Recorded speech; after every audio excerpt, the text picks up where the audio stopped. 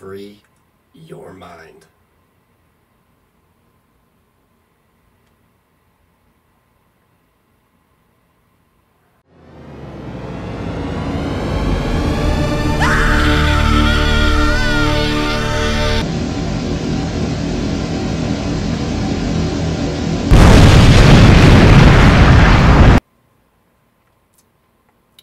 Picture your brain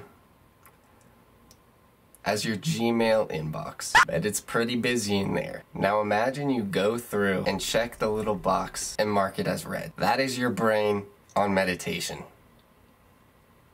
That's the topic of this video. Now, I could sit around here and give you guys advice all day, but you probably won't utilize it. So instead, I'm just gonna tell you an anecdotal experience. If you're anything like me, you probably have at least heard of meditation. Maybe you downloaded Headspace and did it 3 times and then deleted it. Or maybe you've never even tried it. That's great. My meditation journey began informally, I would say 2 years ago, but I haven't consistently been doing it up until the past, been like 3 months. I've been meditating 20 minutes a day, twice a day, for 101 days, approximately. I basically live in a completely new world. If you practice anything consistently, you will eventually get decent at it. I mean, I don't necessarily have the experience to be considered a guru. However, I do consider myself a guru.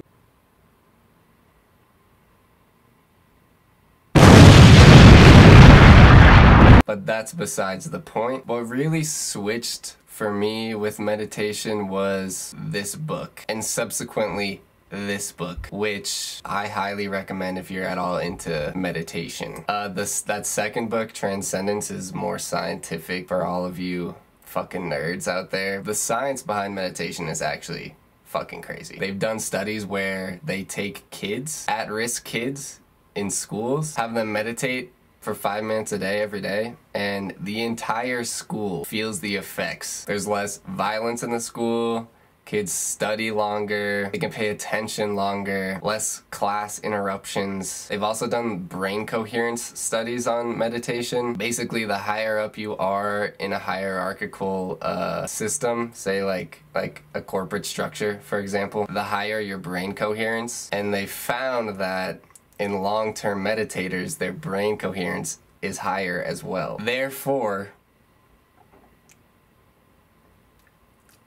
meditation equals Adderall. But what really flipped the switch for me, because I was like, meditation, do I really need to do it? What really flipped the switch for me was a form of mantra-based meditation, which basically means that you repeat it can actually be any word, like Om, you know, that's a pretty well-known one. You repeat that syllable in your head for 20 minutes twice a day, and then in 3 months you reevaluate, feel the effects. For me, it did not take 3 months. I'm like addicted to it now because it feels so fucking good. Like, it actually feels so good. When I come out of meditation, I'm literally like,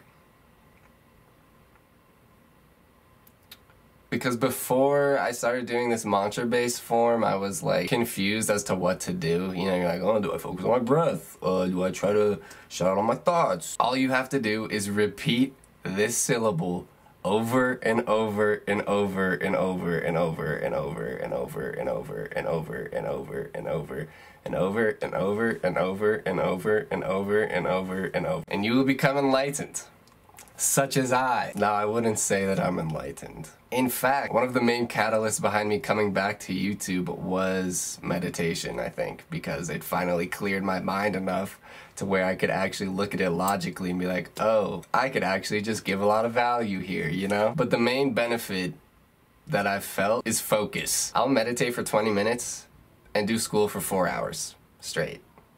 And then I'll meditate again and then do something else. I shit you not, it's better than Adderall. My focus is better, and you don't get the shitty side effects of Adderall, like, I don't know, fucking, like, the jitters, get, like, hot flashes sometimes, can't sleep, overall irritability.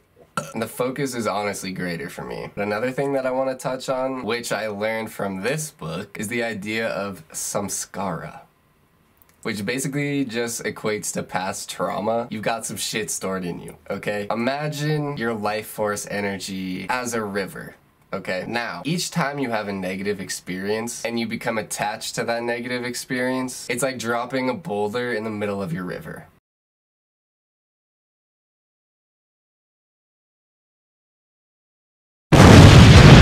Now, what does that do to the water flow?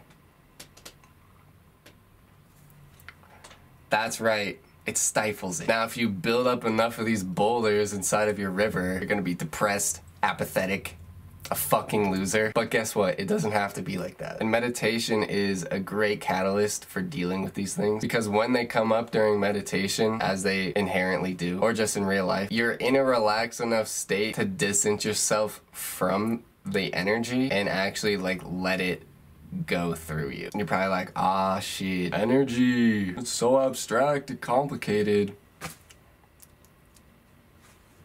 No, it's not. I shit you not, I'll be driving and something will come up, like I'll see, for example, a car I don't like. I don't know why I don't like it. Maybe it's my ex-girlfriend's car, blah, blah, blah. This is the example that Michael A. Singer gives in Untethered Soul. And I'll feel the energy come up, right? I'm like, oh shit, I don't like that car, and my ex-girlfriend, blah, blah, blah. And then, since I've done this work in meditation, I remember to just relax, and I shit you not, you go into a fucking trance ecstasy state where the energy is just allowed to actually leave you, and it's extremely cathartic. I like sometimes bawl my fucking eyes out. It feels actually amazing. I obviously didn't do a great job at explaining that, but if you want to investigate further, read The Untethered Soul. It's a real life changer, at least it was for me. I want you guys to ask yourself this: has Jack ever done me wrong? No. Will my life become exponentially better if I decide to sit down and meditate for 20 minutes a day, every day? Yes. Do all successful people meditate? Or something like meditation, like walking, working out? Yes. Is there an immense body of scientific evidence behind this? Yes. Now, I'm not saying you should do this, you should do that. In the wise words of the Growlers, there's nothing as depressing as good advice. But from my experience, it created a complete 180 in my psyche, okay? Imagine you're driving down the freeway and you just fucking...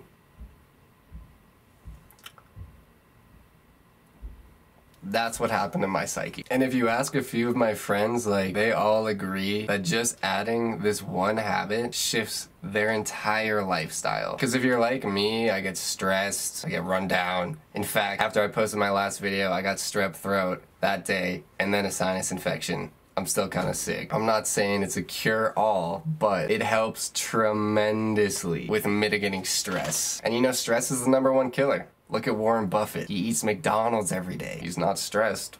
I'll tell you that. He is not stressed. He's gonna live a long life. Well, in conclusion, if you're at all interested in this stuff, read those books. Get it on Audible. That's what I do. I just listen to audiobooks. It's so much fucking easier than reading. And give meditation a good shot. Give it a good, solid shot. Because if you're just gonna fucking meditate once and then be like, whoa, I got bored, you're not gonna see the benefit. Give it a week, okay? Do 1 week where you meditate twice a day, once in the morning, once at night. Don't set a fucking timer, because when that shit goes off, it is very abrupt. You don't necessarily want an alarm yelling at you as you come out of your peaceful trance, okay? So don't set an alarm, just like feel it, estimate it. I like just estimate it. Do like 15 to 25 minutes, whatever the fuck you want, at least 15, in the morning and at night, every day for a week. Come back to me and tell me you're not fucking enlightened, okay? If you can't do that, I'm gonna be live streaming my meditations every Monday. Meditation Monday. So join me on Monday for a live stream meditation if you want. If you don't, that's great. I'll just leave you guys with this. Meditation will give you swag. Everyone wants swag.